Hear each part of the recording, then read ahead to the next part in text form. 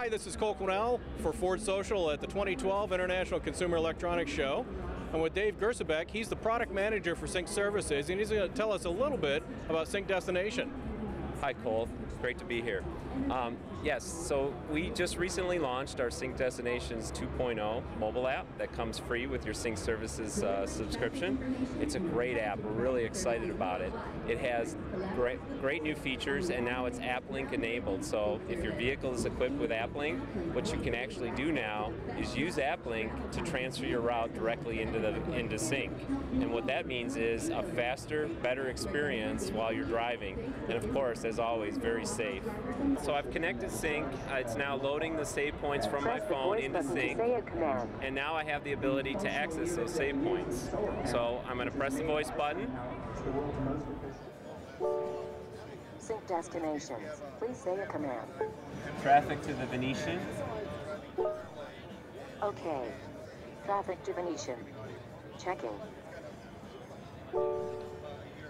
Your current fastest route to Venetian is Avenue of the Hiltons, Riviera Boulevard, and Las Vegas Boulevard South. It will take 8 minutes, with light traffic, and no incidents.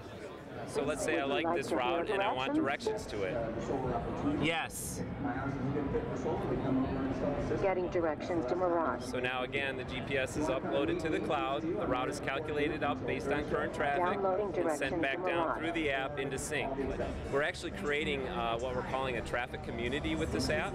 So let's say along my route I see an accident and I want to report it. All I have to do is press the voice button. Sync Destinations. Please say a command. Report accident. Reporting accident. Okay. Thank you for alerting the community of this accident. If needed, contact your local emergency agency. So what I've just done, I've actually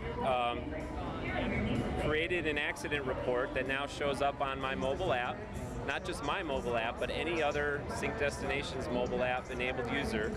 You can click on it and see who reported it, the accident, the time, and you can actually start to build your own traffic reporting status. Thanks a lot, Dave, for giving us that overview. Come back to Ford Social for more information from the Consumer Electronics Show and on Sync Destinations.